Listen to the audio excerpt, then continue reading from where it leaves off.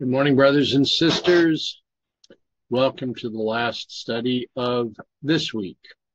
As we return to our conversation from yesterday, shall we ask our Heavenly Father for His direction and for the wisdom that we're going to need to be able to understand what others are presenting and compare this with the studies that we have had, delving further into these prophetic periods.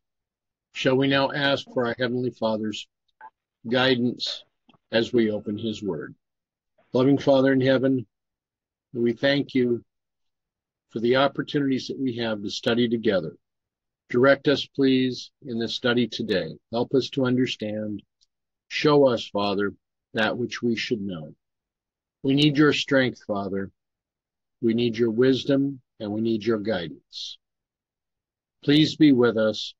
Join with us in this meeting so that we may more properly reflect your character in all things that you would have us to do. May your angels attend us. May your Spirit enlighten our minds. Help us so that we may be able to explain these items more clearly to those with whom we come in contact. For this we thank you. For this we praise you now and always in Jesus' name. Amen. Okay, we finished roughly page 132 yesterday. And as we were talking about this, Prewitt had some points that we could see that there were some agreement, and we could see some points so we have no agreement. This last paragraph on this page, emphatically the topic has been the unsealing of Daniel's prophecies at the time of the end. So when our Lord Jesus says, and from the taking away of the daily, it will be 1,290 days, we ought to understand that this is a second way to arrive at the date of the time of the end. Now, his next paragraphs, as our pioneers noted, the word sanctuary is supplied in verse 11, as it is repeatedly in Daniel 8 and 11. So, when we are looking at Daniel 12, verse 11, I find it interesting because this must have been a typographical error on his part that was not caught by him or his editors, because Daniel 12:11 doesn't say anything about the sanctuary. And he must need the word sacrifice. Correct. Yeah, because I was trying to figure out what's he talking about here. But yeah, he means the supplied word of sacrifice. But in this type of situation, we can agree that sacrifice was a supplied word. Yeah.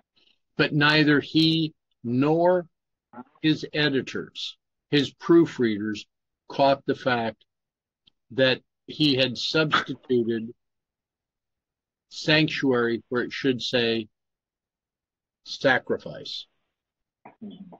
The Hebrew word translated daily is used 95 times outside the book of Daniel. 80 of these occurrences are translated continual or continually. Only 2 are translated daily. When used substantively, that is, as a noun, like it is in usage in the book of Daniel, the closest English equivalent is continuity. Interestingly, in Daniel 7, the fourth beast is said to be diverse from the first 3. Daniel asks particularly about the diverse beast. He is told that it will be the fourth kingdom on the earth. And finally, in the next verse after that, we are told what makes the Roman beast diverse. Now, Prewitt's understanding of the daily is not being specifically addressed. He doesn't want to touch on the daily except to recognize that it's there, and he doesn't want to go into the subject of the daily. So he doesn't go into it at all? What are you seeing here? Well, at this point he isn't. I can't see the rest of what he says. Right. So he's just gonna gloss over that? That's the way it looks. Because I would think he would hold to the pioneer view of the daily. So here, Prewitt goes back to Daniel 7:7, 7:19, 723, and 724, because he wishes to delve more into what makes this fourth beast diverse. The question he asks after quoting these verses, do you see what makes the beast diverse? Look at the last verse just quoted. It is the little horn that differs from nations and kingdoms that preceded it. The diverse little horn, of course, dominates the rest of the prophecy and much of the book of Daniel. So what was it that brought an end to the continuity of empire successions in Daniel 7? It was the rise of the papacy as a small civil power. And this happened in 508, as described above, when Proto-France became the first subjugated land of this little horn. Then that little horn shows up again in chapter 8, again taking away the continuity. So, is he attempting a more literal interpretation than a figurative interpretation? I'm not sure. It's less clear. Stephen? Yeah, well, he's sort of saying here that the daily is these here previous kingdoms. He doesn't really specifically say it's paganism. Right. He's saying it's these here empires that have gone on before. And then he's saying that it's the papacy that takes away the daily, which is a bit, I would say that it's more that, well, we normally relate it to to the decision of, maybe it's their influence of Clovis, Okay. rather than them specifically, maybe they have an influence in taking it away. Yeah. You must have some other power. Sorry. Go on. Sorry, what were you saying? Well, there should be another power that removes the daily so that the man of sin, the son of perdition, can be, take his place, right? So if you read in Great Controversy, chapter 3, it's pretty clear that you have paganism morphing into papalism, right? So that is happening. We have this paganism and Christian garb being the papacy. But it's pretty clear that the power that has to take it out of the way in 2 Thessalonians is not the papacy itself. The papacy doesn't remove paganism so that it can be set up. It has to be taken out of the way. So I'm not really sure what he's getting at here, how the papacy removes the daily. That doesn't make sense in the text either, because it says that, the daily shall be taken away and the abomination of desolation given, right, Matan, in its place. So, I'm not sure. Anyway, you have more thoughts on that, Stephen? Yeah, I think it was more the secular powers seeing how the papacy had, or certainly seen how influential Christianity had become in the empire, and they eventually adopted. They sort of tried to morph with it. Yeah.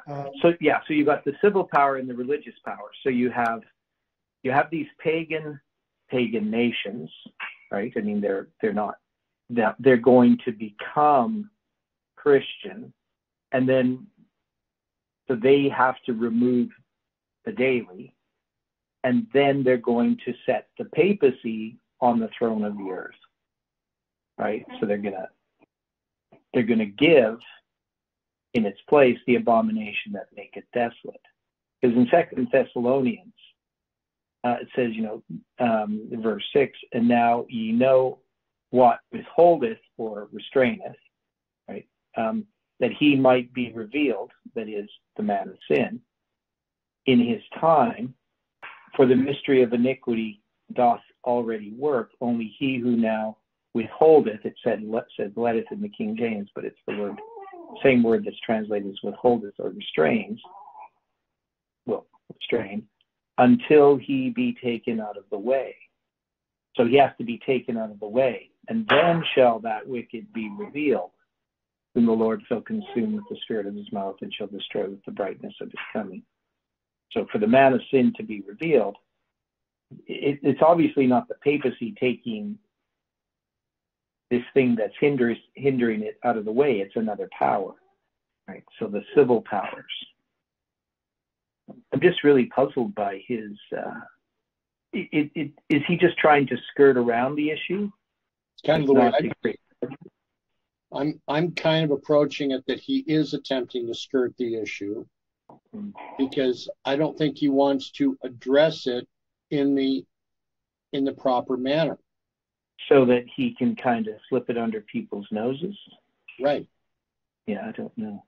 I guess I tend to be fairly direct, even when I'm trying to be, wise as a serpent and harmless as a dove. Sometimes I can still be a little direct.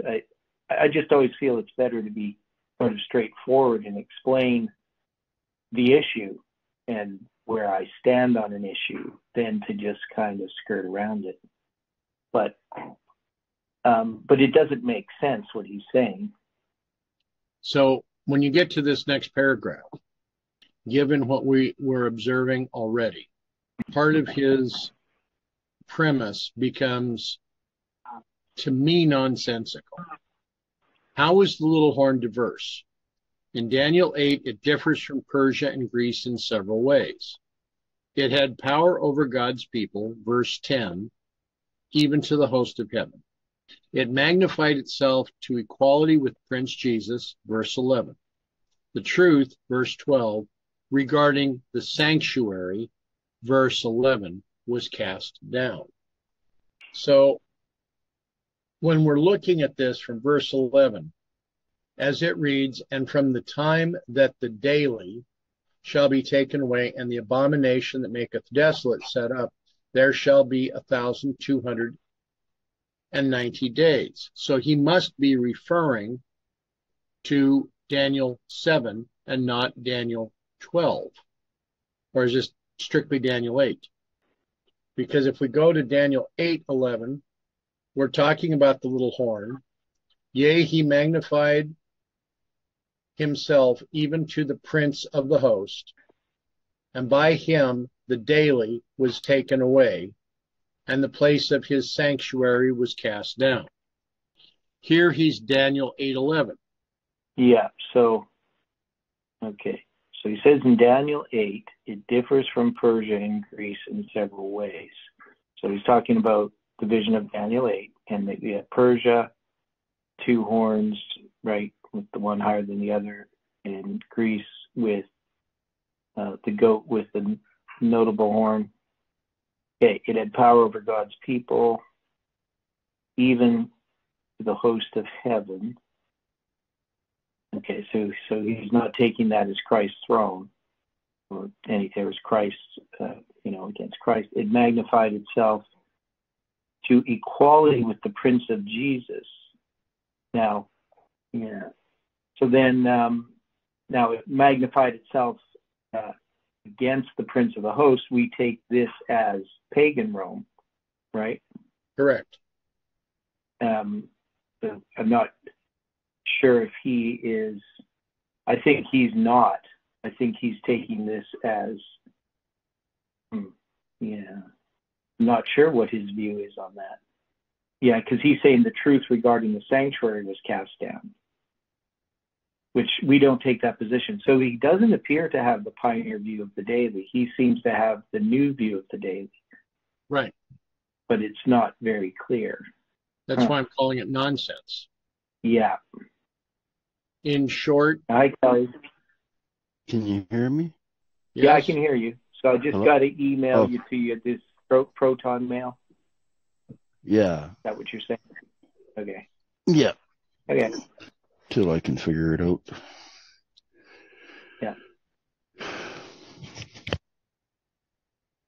Yeah. So Kelly, you were saying once before that your church, the Calgary Central, once did a study on the daily and took the pioneer position. How long ago was that? Right around the same time I was starting to figure it out, but afterwards I was expecting the opposite.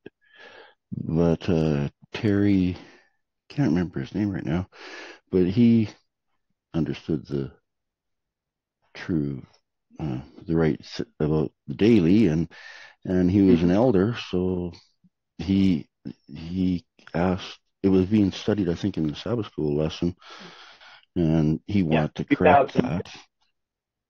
Yeah, that was in 2012. That was in the when we were studying the book of Thessalonians, or the books of Thessalonians, First and Second Thessalonians, and so I think it was at that time. So that's kind of weird. Yeah, the pastor allowed him to gather the whole church together, well, whoever wanted to come, and especially the elders and Sabbath school teachers. And he presented the correct understanding, view of the daily quite clearly. People didn't have a problem with it.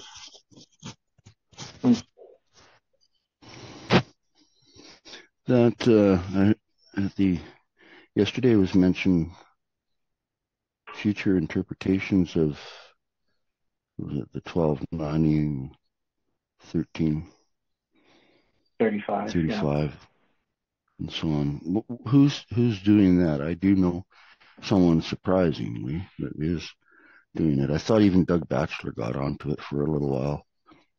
Really? Yeah. I don't know the different people. I just it's very common that they don't accept the especially the 1335. But it just seems to be the prevailing view within Adventism that they've abandoned a lot of these pioneer understandings of prophecy. You remember Margaret Davis? I remember Righteousness by Faith. Yeah. Well, she started teaching that too. Futuristic. I forget what they use it. It's like the close of probation, the time of trouble will be this long, and until and day for a day. It's just so amazing to see her accept that. It's weird. Yeah. So what did I miss? I'm late to class. Well, basically, we just started looking at again this interpretation that Eugene Prewitt has, and it just seems that he's taking a view that's probably the new view of the daily, but it's not. He's not being very clear about it. So he doesn't have the view that we have of Daniel chapter 8. It doesn't appear that he does, and of course that would affect Daniel 11 verse 31 and Daniel 12 verse 11, where it talks about taking away of the daily and the setting up of the abomination that maketh desolate. Now in chapter 8, it's actually different because it is a different word than taken away. Instead of, I think it's room there in chapter 8, it's sir in the other ones. So here it's in chapter 8, it's to be lifted up and exalted when it says taken out of the way or taken away. But in the other ones, it's actually referring to it being replaced or removed. So Miller didn't really recognize that it was two different words, but he did connect it to 2 Thessalonians. And if you read Ellen White's commentary on 2 Thessalonians chapter 2, she's showing the pioneer view of the daily. So she's describing what ends up happening in our understanding of the pioneer view, with the daily being paganism. She doesn't say the daily's paganism, but she's describing their view without addressing the daily directly as a word. But here he's not addressing that. He's talking about how, well, he does a typo. He says that the word sanctuary was a supplied word. He meant sacrifice, daily sacrifice. Sacrifice is supplied, but he doesn't really go into what that means and how that relates to the correct view of the daily that the pioneers were united upon.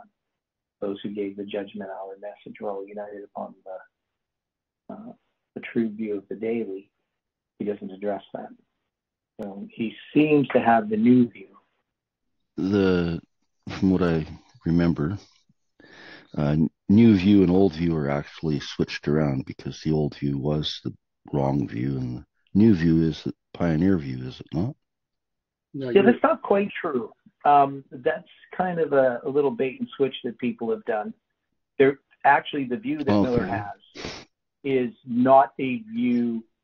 So nobody ever had a view that the heavenly sanctuary was the daily. That is completely new, right? There are some differences between Miller's understanding of the daily, because the idea that it's paganism wasn't the prevailing view in the way that he understood it, the two desolating powers. So that's kind of unique to Miller. But nobody had it as that, Christ's heavenly sanctuary work was taken out of the way so that the papacy could be exalted. Nobody ever held that view until the new view came along. There were other views, but some people try to say that was the new view is the old view, but it's not. I think that's what John Peters does when he does. John Peters, is it? Peters? Yeah, I know John Peters says that, but he's wrong, because I looked into it. Yeah, he doesn't give an explanation as who taught that beforehand. He just sort of mentions that it was an old view. Mm-hmm. Yeah, and they missed the switch back and forth. They missed the switch back and forth between the feminine and masculine, and where in the daily between the two. That's how Miller figured out the desolating powers. Is that right? Okay, so in Daniel chapter 8, we have the little horn, which represents both pagan and papal Rome. Whenever it's feminine, it's referring to papal Rome. Whenever it's masculine, it's referring to pagan Rome. And I don't think Miller looked at that at all, because he didn't understand the masculine and feminine. He wouldn't know that using Cruden's concordance. So it's something that later on was noticed. How did Miller figure it out? What he did is he looked at the word "taketh away" and "taken out of the way" in 2 Thessalonians chapter 2, verse 7. So where it says, "For the mystery of iniquity doth already work, only now he who letteth will let until he be taken out of the way." And that's when he makes the connection to 2 Thessalonians chapter 2, then he understands what's taken out of the way. It's paganism. Now, in the Sabbath School Quarterly back in 2012, when we were studying 2 Thessalonians, what they do is something quite unique, because pretty much every Protestant commentator, when they go to 2 Thessalonians chapter 2, they recognize that the man of sin is the papacy, right? That exalts himself above all that is called God or that is worshipped, so that he sitteth in the temple of God, showing himself that he is God, right? And then they say the power that has to be taken out of the way is pagan Rome, right? So pagan Rome has to be taken out of the way of paganism in order for the papacy to be exalted. But what the Quarterly does in 2012, it argues that in 2 Thessalonians, it's Christ's heavenly ministry that has to be taken out of the way in order for the man of sin, the son of perdition, to be magnified or exalted. And that is a completely unique view of 2 Thessalonians chapter 2. I've never seen a Protestant commentator do that. But they had to do it to be consistent with their new view of the daily. But that's a new interpretation, at least the first time I ever saw it was in 2012. Definitely wasn't a view that was held by those who held the new view in the time of Ellen White, that were presenting the new view. They wouldn't do that with Second Thessalonians, but now the church, at least in that quarterly, did. So I hope that helps clear it up. Yeah, it does. It's just odd. Yeah, Go ahead. Go ahead. No. It's just amazing how our brother Jeff teaches the daily so clearly, but I don't know if that's even, like, so many things are being turned away from, like renouncing all the past light. The inconsistency is amazing. I even just try to just point that out to anybody that comes with something new. Well, where does it fall in line with the old truth? Is it an agreement? Does it bring more light to an old truth, an established truth? Or the arguments that they use are so frustrating. It's, well, argument from silence. Ellen White never said anything, or she didn't have all the light. God didn't tell her everything.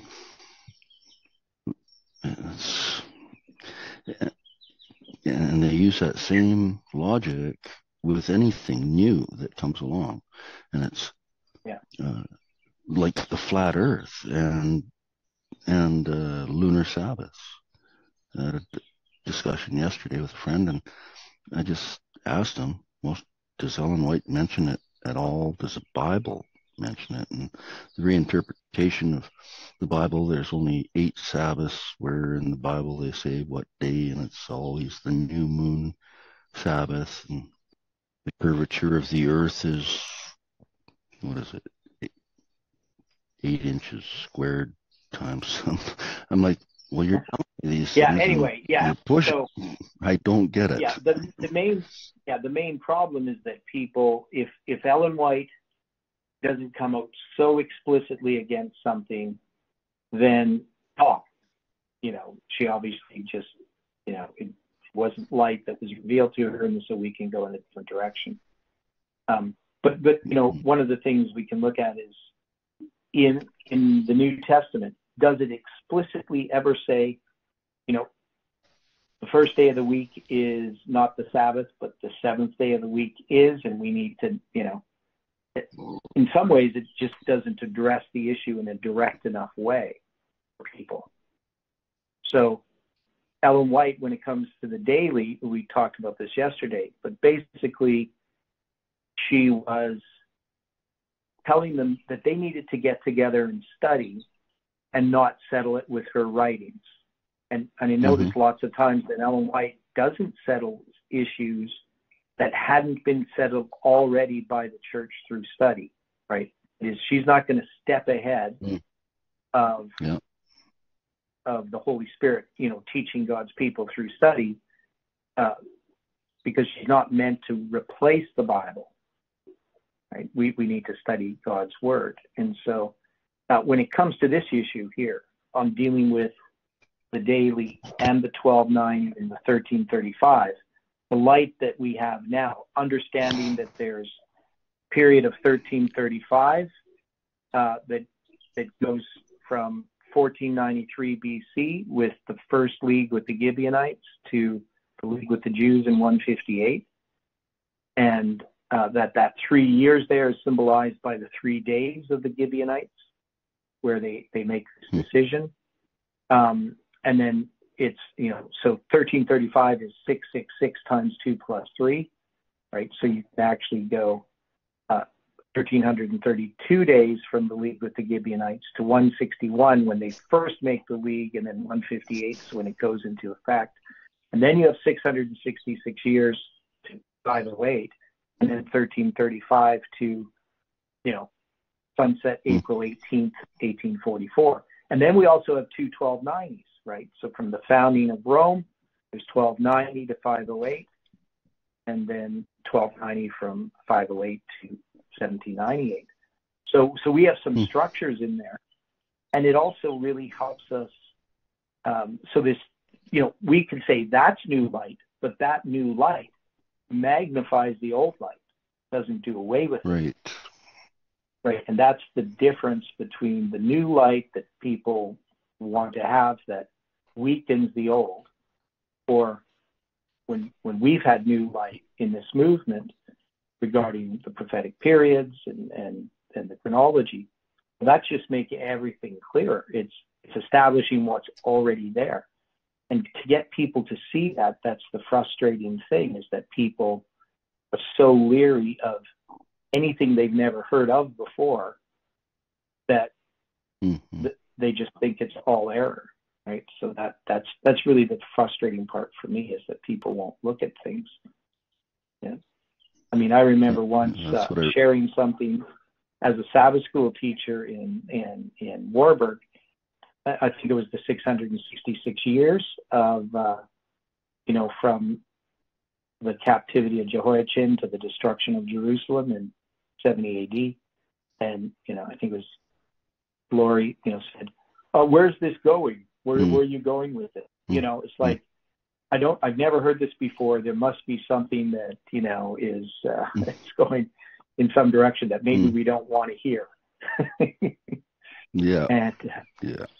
So, and it's such a profound thing, because one is it's also connected to the correct understanding of the daily, because there's the 666 years that we get from the book of Ezekiel, and then there's two periods of 666 years, one that goes from 158 to 508, and another one that goes from the time they have Jewish independence, so it's 129 or 128 BC to 538. So we got three periods of 666 years. We have two periods of 1290. We have two periods of 1335 connected with that Miller's 666 years. So they all become this wonderful structure, but people aren't willing to look at it because they never heard it before. So, or they compare it to what they have heard before in terms of like the Kabbalah, Jewish mysticism of numbers, and et cetera, numerology. Yeah. They dismiss it. Yeah, or it's just numbers are scary. People don't like numbers. Well, they require effort. Yeah. What is it about new light that Spirit of Prophecy mentions when it comes that people would be afraid of it? Or well, yeah, you're talking about that quote where she says that, because you used to use that one all the time, where it talks about they will see in it something dangerous. Yeah. Yeah, I can't remember the whole quote. But anyway, what we see here, because as Dwight's going through this here with Eugene Prewitt, is that there is lots of confusion. That is, the new light is a rejection of old light. That's coming to Adventism in regard to Daniel chapter 12 and the daily and so forth. Mm-hmm. Okay. Well, is there the time is it? Are we good to study some more there? Are you guys going on yet? I don't want to derail the study. We got another hour of study here. Okay. Yeah, okay, Dwight? Yep. So, as Prewitt continued here, in short, the little horn was intent on something more than secular dominion. It was domineering over the people of God and over the truth. And this is precisely how Daniel 7 characterizes the little horn in the next verse after verse 24 above. In verse 25, the people of God are given into the papacy's power for 1,260 days, and the truth regarding the law is perverted by her. So we are not surprised. Okay. Go ahead. Yeah, so what is he saying? Can you go back, please? That didn't make any sense. Okay, so Prewitt. So now he's going to jump to Daniel 7. Right? And then is he talking about Daniel 8 now or Daniel 12? Well, it seems like what he's doing is skipping. He starts out talking about Daniel 12 to begin with, then jumps into Daniel 7, then to Daniel 8, then back to 7, and then segues again into Daniel 8. Okay. So what he's missing here is that there is a difference between the little horn in Daniel 7 and the little horn in Daniel 8. Right. Because the little horn in Daniel 7 is the papacy. Right. It's not pagan and papal Rome. In Daniel 8, the little horn is both pagan and papal Rome. Agreed. And that's well understood even by, regular Adventist theologians, that there's this dual nature of the little horn. And that's because in Daniel chapter 8, we don't see a separate beast that is Rome, right? We see a little horn that represents Rome all by itself, both pagan and papal. In Daniel 7, that little horn comes off this diverse beast, right? So, and this kind of mistake, it's similar to what happens when people look at the beasts in Revelation 12, 13, and 17. They see things that are the same and they just think they're the same, but symbols are being used differently. So obviously there isn't a separate beast. There is in Daniel 8, there's the goat, there's the ram first, then the goat, and then the little horn, which is pagan and papal Rome. In Daniel 7, you of course have, Babylon, Media, Persia, Greece, and then Rome is this diverse beast. So you would have to compare the diverse beast with the little horn of Daniel 8, not the horn of the little horn in Daniel 7 with the little horn in Daniel 8, right? Right. I hope it's clear. Okay, we'll go on. So I'm not sure what he's trying to do. So we'll attempt this again. In short, the little horn was intent on something more than secular dominion. It was domineering over the people of God and over the truth. And this is precisely how Daniel 7 characterizes the little horn in the next verse, after verse 24 above. In verse 25, the people of God are given into the papacy's power for 1,260 days, and the truth regarding the law is perverted by her. It's interesting because as we have studied in the past, we wind up with a power that can be male and then female and then back to male. Well, in chapter 8. Yes. Yeah. In chapter 7, the little horn there is the papacy. It is, not pagan and papal Rome. So now, the idea there is that, the feminine and masculine, which is a Hebrew characteristic. Now, some people say that, it relates to like transgenderism or something like that. I'm not sure if I quite would go that that's what it's trying to illustrate. I think it's just simply that in order to take that little horn to represent pagan and papal Rome, they're going to use the masculine to represent pagan Rome and the feminine, so the actions of pagan Rome, and the feminine to use the actions of papal Rome. And that's well understood by Adventist commentators. The Daniel Revelation Committee, that when they looked at that's how they did it. But I've seen other people now trying to do different things with it. To me, it's just the way that it's characterized in Daniel chapter 8. That's how Rome is characterized. For the one that exalts itself against the prince, the prince of the host, that's going to be pagan Rome, not papal Rome. The one that lifts up and exalts the daily, that's going to be papal Rome. So, right. So I'm just going to quickly go through this here. So you got this little horn, and that's out of one of them. That's out of one of the four winds came forth a little horn, which waxed exceeding great, toward the south, toward the east, toward the pleasant land. That's the action of pagan Rome, right? That's the territory that it conquers. Right. And it waxed great, even to the host of heaven, which some people say, well, that's the vertical, it's going up into Christ's sanctuary in heaven. But really, the host of heaven and casting down some of the host and of the stars to the ground, this is obviously referring to its persecution, and this is the papal persecution. So it's wax it, right? That's the feminine, wax great. So that's going to be the action of the papacy. So it's going to show these two different phases.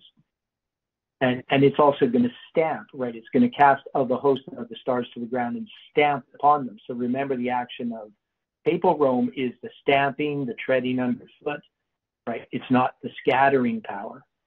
That's going to be the pagan powers that do the scattering of the power of the holy people.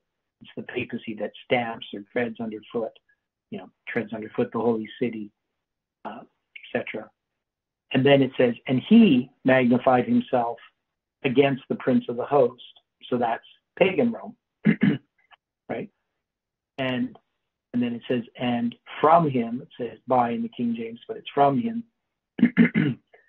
the daily was taken away. So from pagan Rome, the daily is taken away. That is, it's lifted up and exalted. And that's going to be by the papacy. And the place of his sanctuary, that's Rome itself, with the Pantheon, was cast down. And then it says, an host was given. Now it has him there in the King James in verse 12, but the him is actually a supplied word.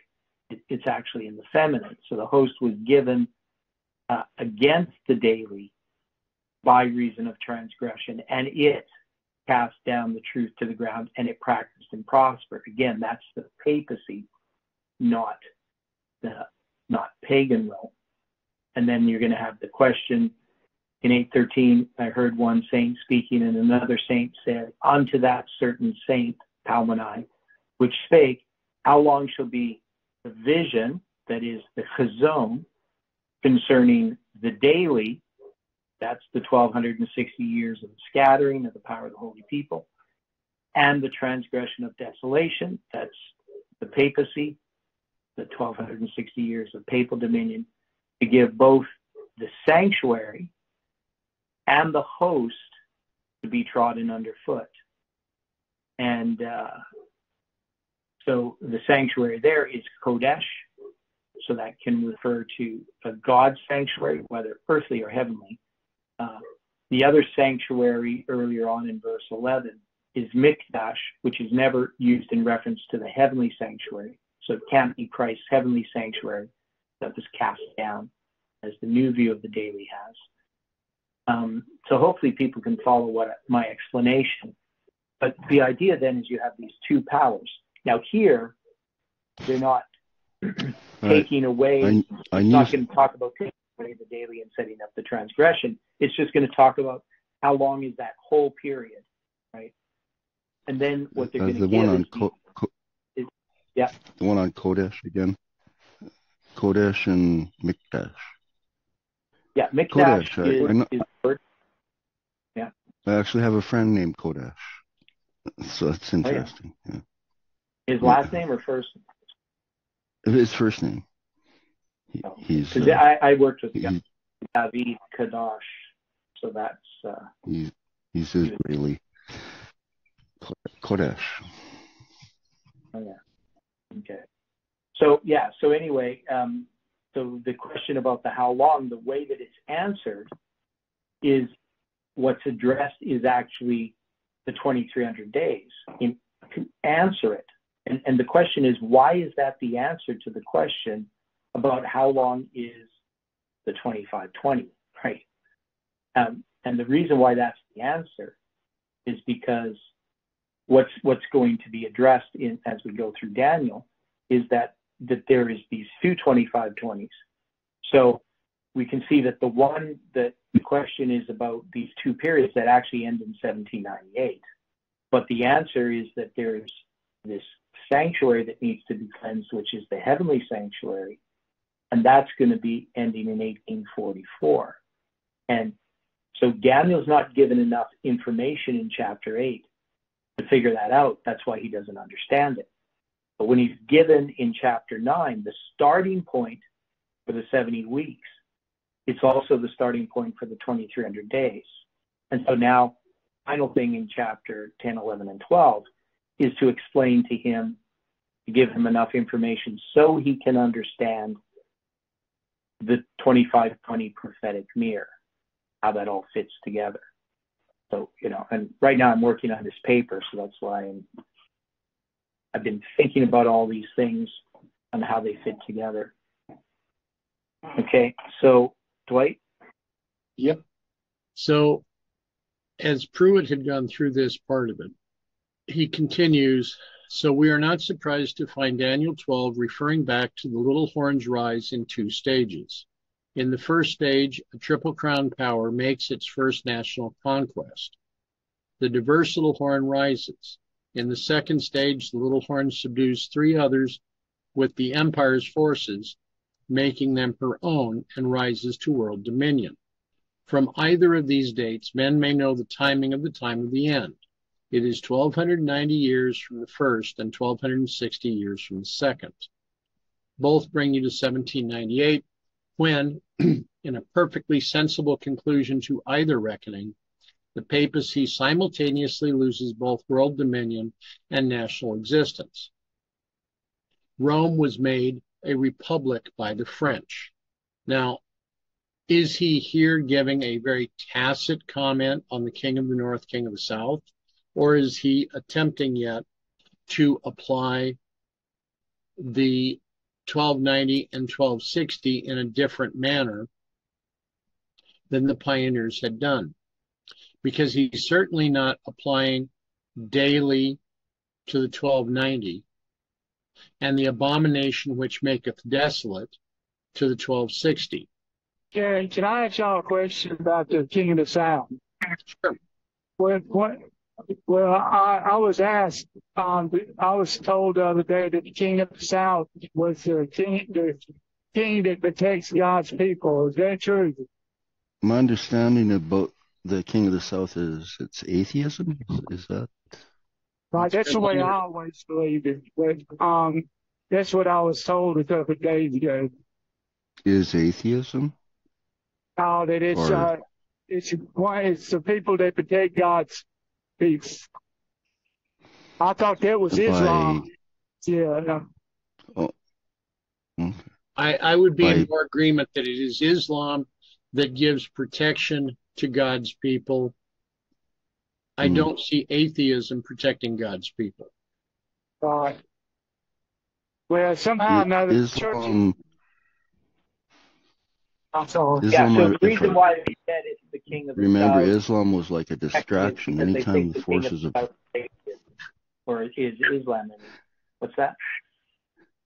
Anytime like the scriptures were the men of the East preserved the scriptures, and the other one was that was it during the Crusades when the Christians were cornered, Islam's armies would show up and distract Rome's armies, and that's how they protected God's people.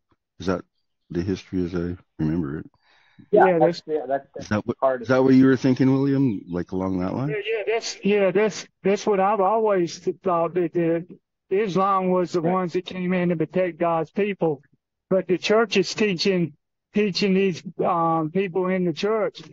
They're teaching them that the King of the South is the ones that protect God's people. So that's because they believe the King of the South is Islam. It might be, I don't know, but that's what. No, that's why. That's why they're teaching that the King of the South is Islam.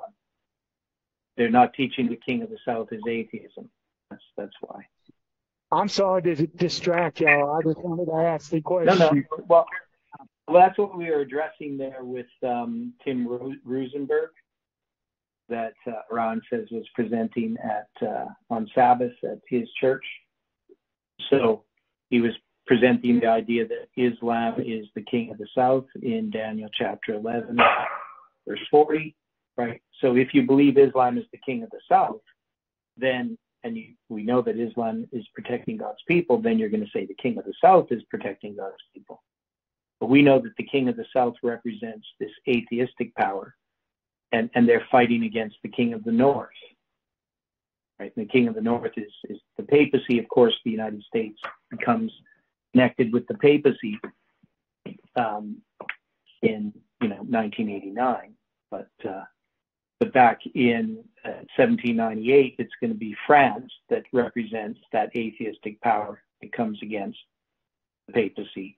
And then in 1989, the United States with the papacy is going to come against the king of the south, which that time is the Soviet Union. So, I mean, that's really the main principle, foundational Daniel text of this movement is the understanding of Daniel 11, verse 40 to 45.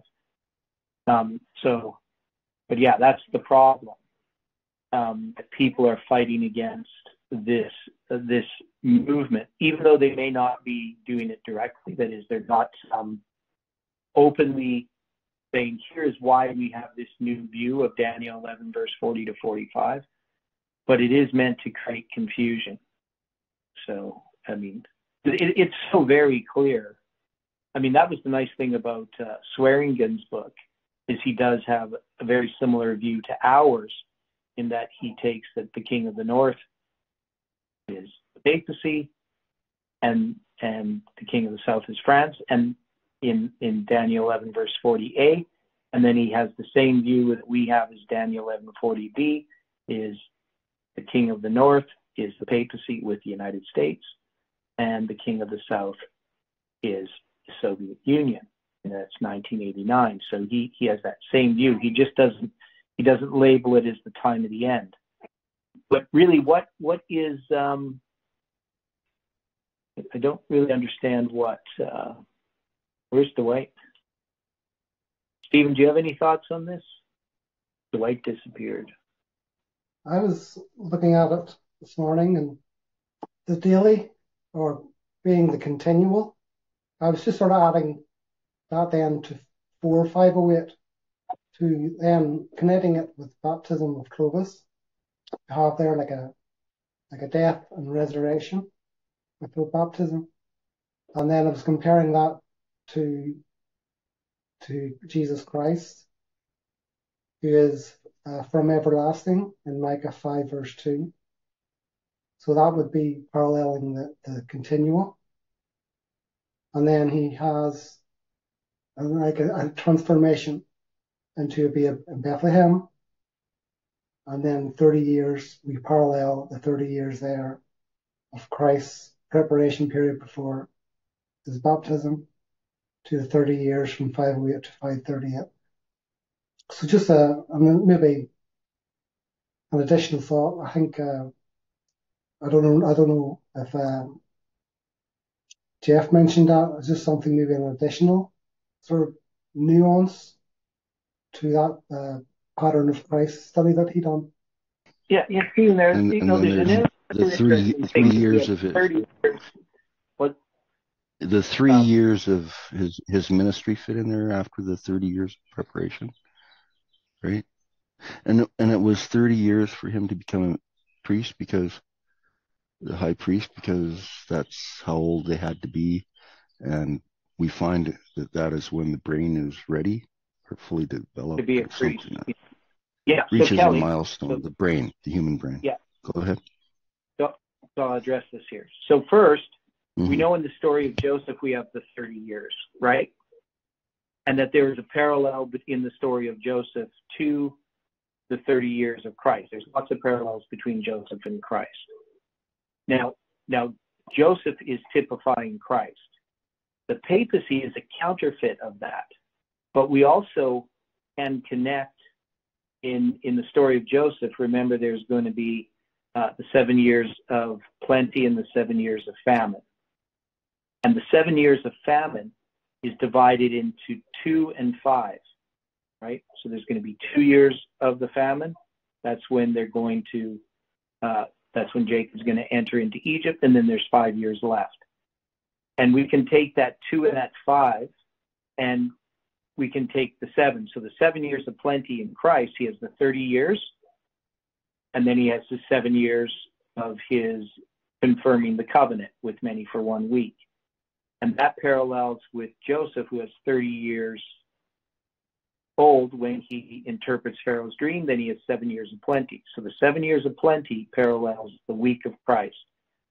And then he's going to have the 2 and the 5. But in Christ, that's going to be the 504 years for pagan Rome from 34 AD to 538. And that's 2 times 252. And then you're going to have 5 times 252, which is 1260. So in the story of Christ, that's expanded. But it is connected to the counterfeit, right? So the counterfeit covenant week is Satan's. The 30 years is going to be in the center there, right? So instead of at the very beginning.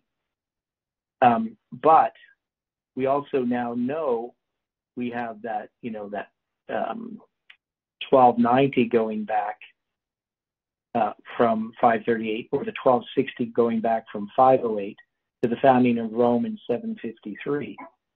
So pagan Rome is connected to papal Rome, and these 30 years they're all connected as well, except one is a counterfeit.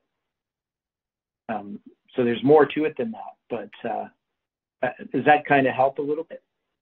Okay, Dwight? Yep. Back to you there.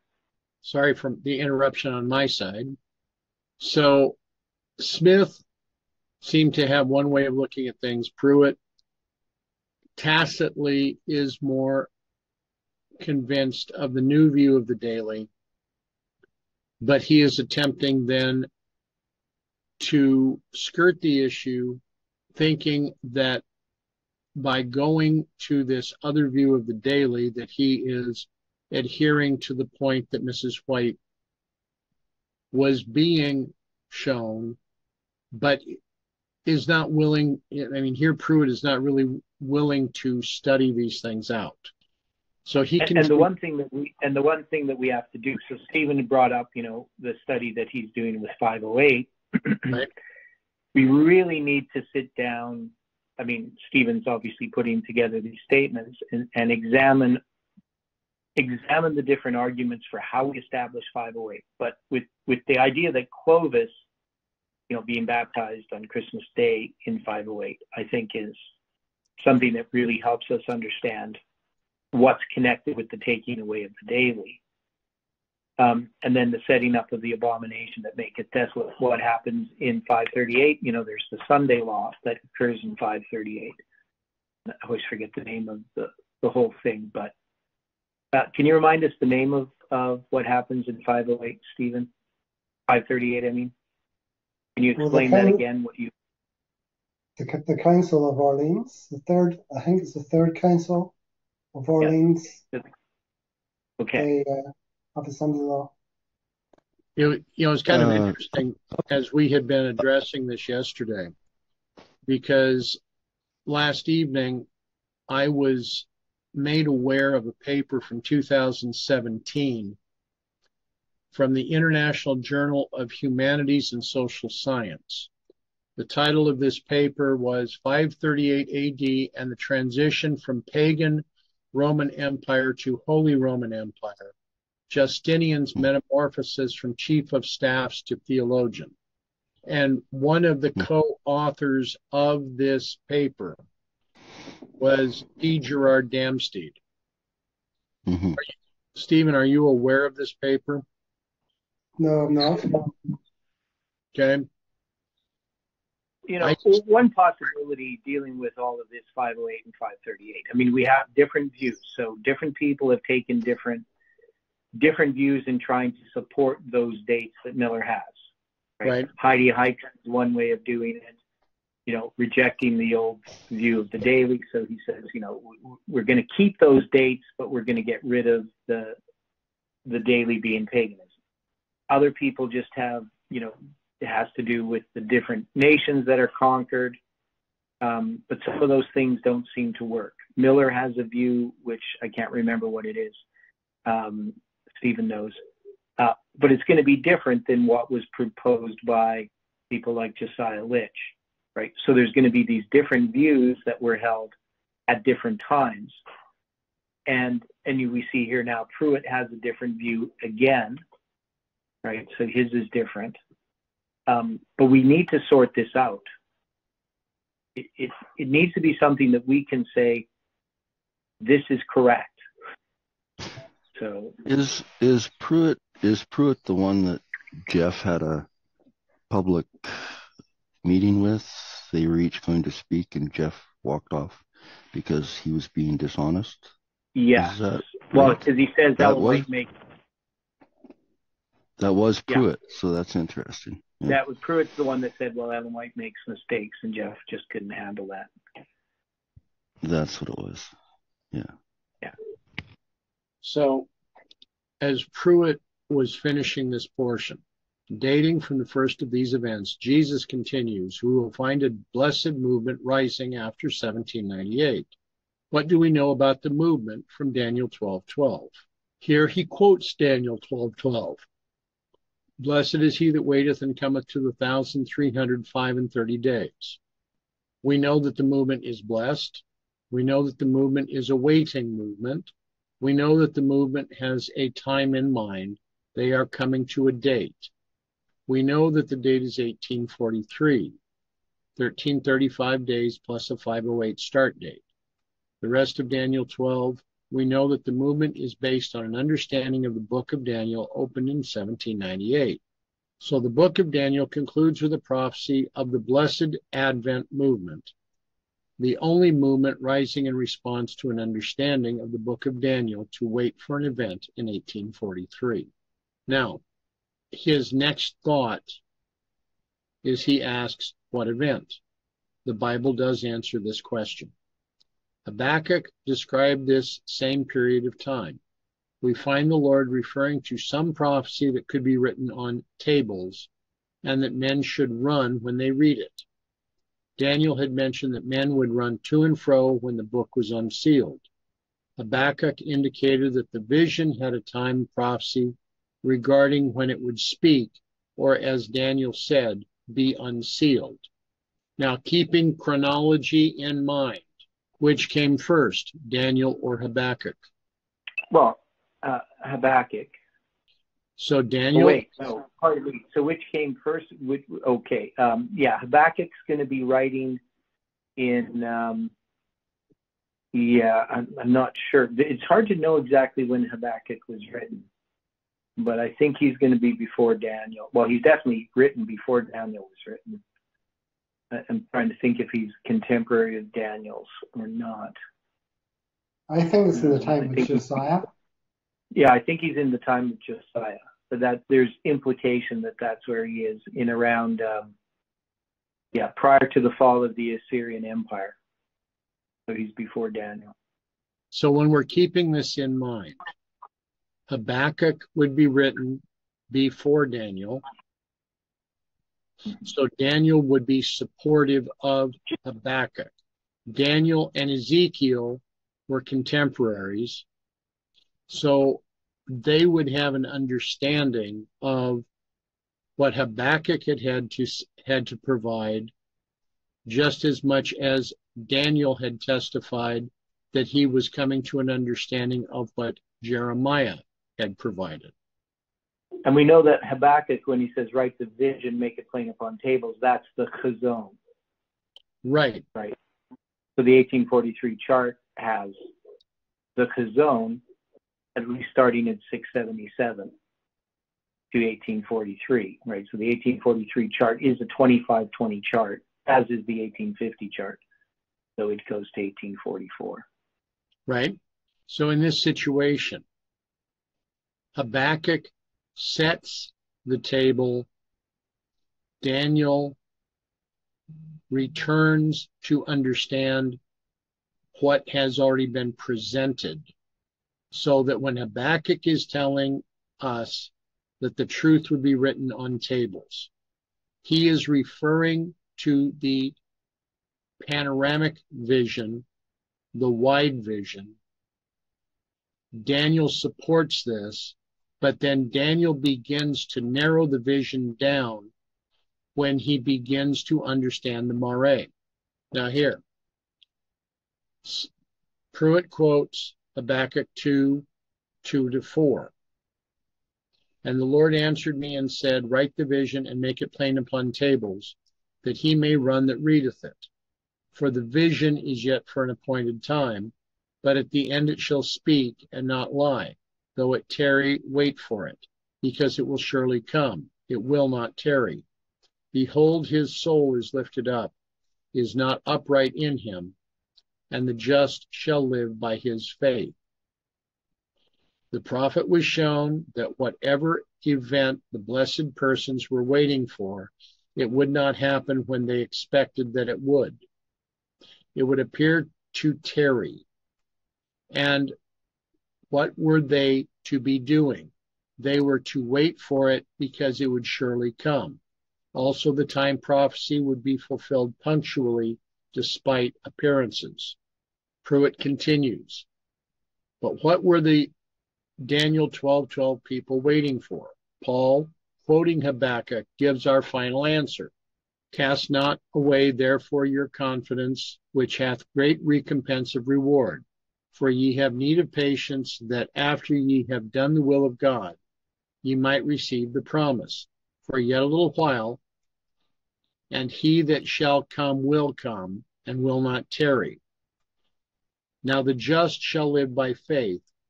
But if any man draw back, my soul shall have no pleasure in him. Is Paul in Hebrews talking about 18:43-44? Or is he giving a clear reference about the second coming? Well, he's talking about the second coming. But one of the things we see about the 1335, because it's the ushering in of the kingdom. How is that? I'm trying to. So, I've been looking at these.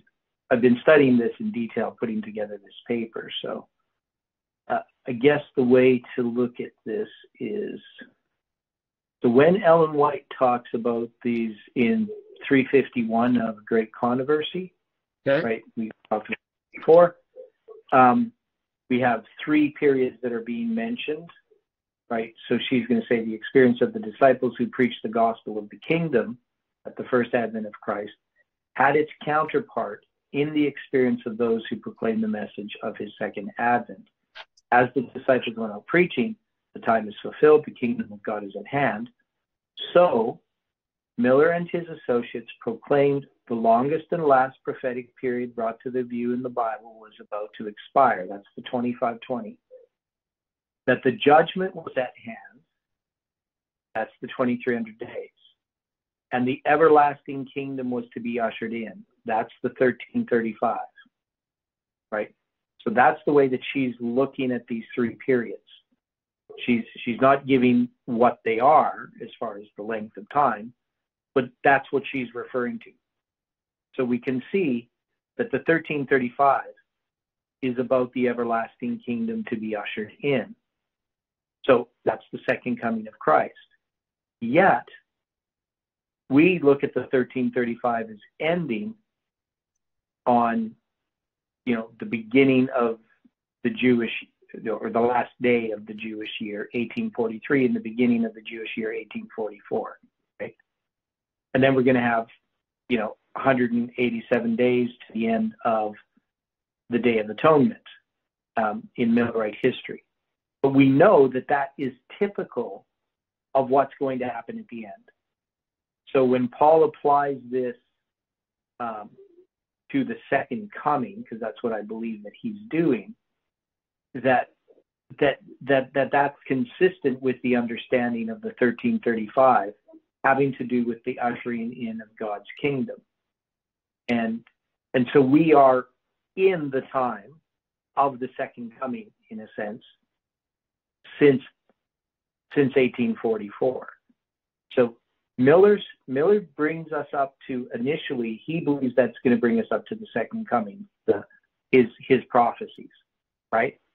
He's going to have both 2520 to not both, but all three, the 2520, the 2300 days, and the 1335. He's going to have them all ending in the spring of 1844. Now, Samuel Snow comes along, and he recognizes that it's going to be in the fall on the 10th day of the 7th month. And so we have that in Habakkuk 2.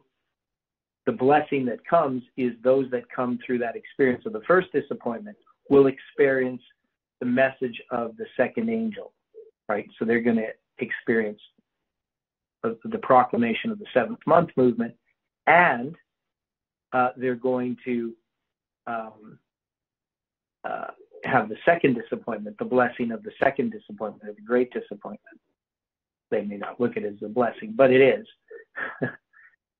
But those tie into our time, right? Because in our time, and we saw that already in Daniel, that it doesn't just deal with 1798 as the time of the end. It also deals with 1989 as the time of the end. And so we can see that history of the Millerite history is being repeated in our history. So if we're going to parallel that 1335, it goes to the first day of the first month, the arrival of the second angel, correct? Right. Exactly. And in our history, that's 9/11. No disagreement. Now, I wonder if we can connect that in some ways to, the way that we've connected it is, so when we get to that first day of the first month, we know that there's 187 days, right? 186 days, if you count cardinally, 187 inclusive days to the 10th day of the 7th month. Now, then we notice that 2300 lunar months is 186 solar years, or actually biblical years to be precise. So if we go from the first day of the first month in Millerite history, right, so April 19th, and we count 186 years, or 2300 lunar months, we come to the first day of the first month in 2030. We've noticed this. And we can connect that first day of the first month in 2030 in the story of Ezra with the 354 days. We use a day for a month, and that ties two different ways. We can tie 9/11 to that history. So we still haven't put it all together completely, because we have this future date, April 5th, 2030, and we're not predicting anything on it. We say it's just a symbolic date. But we can see that it gives witness to our time, that there is this blessedness that we receive. And so maybe there's some way that we could connect 9/11 also to, through some other way, not because we already have it connected with 354 days. They go from the first day of the first month when he leaves Babylon to the first day of the first month when their divorce from the strange wives happens, that 1 year period. So I think it's something we have to sort of think about a little bit. How does the 1335 in Millerite history, how does that relate? So obviously we see 9/11 there, right? So maybe I've already explained it. Maybe that's all there is. That it's going to be that, because the question with the 2300 days, we know it ends October 22nd, 1844, but Miller originally had it ending, in the spring of 1844. So there's something there that I have to think about a bit more. But Prewitt is right here in obviously connecting this to Hebrews chapter 10, 35 to 38, because Paul is quoting Habakkuk chapter 2, but he's applying it to the second coming. Okay. So as Prewitt continued here, taken together, Daniel 12, Habakkuk 2, and Hebrews 10 teach that a blessed group of persons would study the recently unsealed book of Daniel, and as a result, they would make charts to warn the world to prepare for Christ's coming. He that shall come will come. They would be looking for that coming, says Daniel 12 in 1843. Why not 1844? The answer is plain. The 1335 days is not about the event at its termination. No terminating event is given in the text. The 1335 is about the blessedness of a movement that was waiting for Christ's coming based on an understanding of Daniel. And what year were the Adventists looking forward to during the years leading up to 1843? Not 1844, but 1843. So he's going to make the same argument that Smith made, that the blessedness is about the year 1843. Right. Right. So, which I think is a mistake, because I think the blessedness is not the year 1843, but what happens once you wait and come to the arrival of the second angel in 1844. Right. Because this is talking about the tarrying, and the tarrying time is not the time prior to April 19th. It's going to be the time after April 19th, right? Right. It begins on April 19th. So he shall come and he will come and he will not tarry. Well, obviously, this and the way that Ellen White says, she says, when the first disappointment happened, I have it here in my paper. I know our time has just expired, but I'll read this. Should have this here. So she says, when the time passed at which the Lord's coming was first expected in the spring of 1844, those who had looked in faith for his appearing were for a season involved in doubt and uncertainty, while the world regarded them as having been utterly defeated and proved to have been cherishing a delusion. Their source of consolation was still the word of God. Many continued to search the scriptures, examining anew the evidences of their faith and carefully studying the prophecies to obtain further light. The Bible testimony in support of their position seemed clear and conclusive. Signs, which could not be mistaken, pointed to the coming of Christ as near. The special blessing of the Lord, both in the conversion of sinners and the revival of the spiritual life among Christians, had testified that the message was of heaven. And though the believers could not explain their disappointment, they felt assured that God had led them in their past experience. Interwoven with the prophecies, which they had regarded as applying to the time of the second advent, was instruction specially adapted to their state of uncertainty and suspense, and encouraging them to wait patiently in the faith that what was now dark to their understanding would in due time be made plain. So she places Habakkuk, and then she quotes Habakkuk 2, verse 1 to 4. So she places this after the disappointment, right? Right. So she says, when the time is past, and she says, then they studied, then this is when they have their blessedness, right? It's in this period. So the tarrying time is what it brings us to. So blessed is he that experienced the tarrying time, because the 1335 comes to the tarrying time. So if you pass that test, then you receive the blessing, not before. So both Smith and Prewitt get it wrong.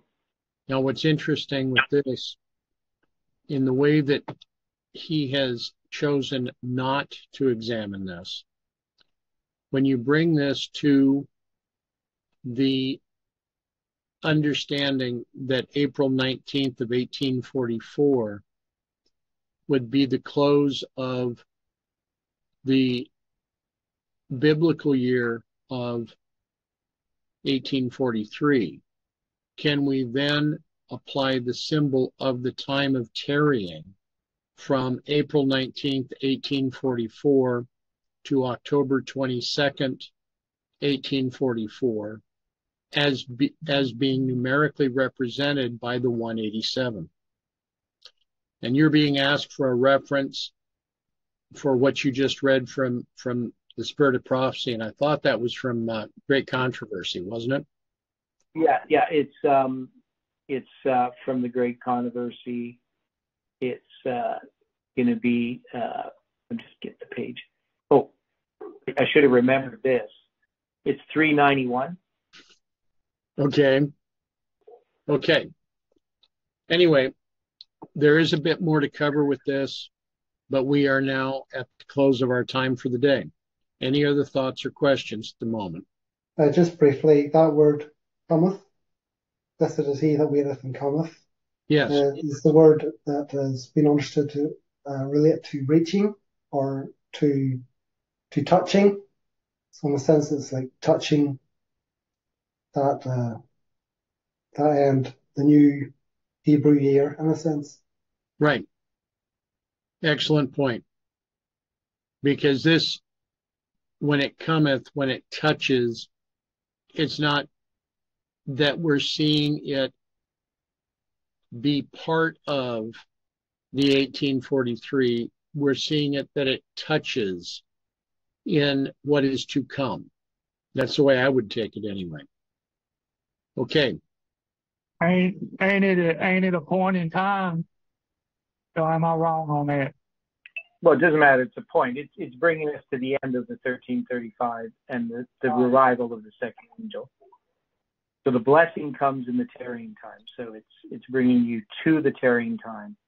Right. Yeah. Okay. Okay. Shall we then close with prayer? Loving Father in heaven, we thank you for these studies and these conversations that we've had this week, the opening of your word so that we may more clearly understand that which we need to understand and that which will confront us in the near future. Help us now, Father. Guide us so that what we are doing may in all ways bring glory to your name. May your character be glorified. May we be tried, made white, and purified as we come to understand more that you would have us to understand. Direct our steps this day. Be with us, we ask, in Jesus' name. Amen.